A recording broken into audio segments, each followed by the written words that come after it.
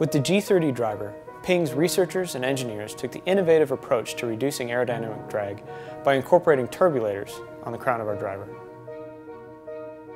To verify our work and to see the turbulators in action, we conducted wind tunnel testing using a high-speed stream of smoke to demonstrate the dramatic difference in drag between a driver with and without turbulators on the crown.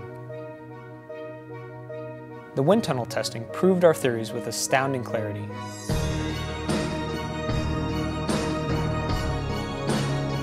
Compared to a head without turbulators, flow separation is delayed significantly prior to impact, which increases club head speed, helping generate longer drives.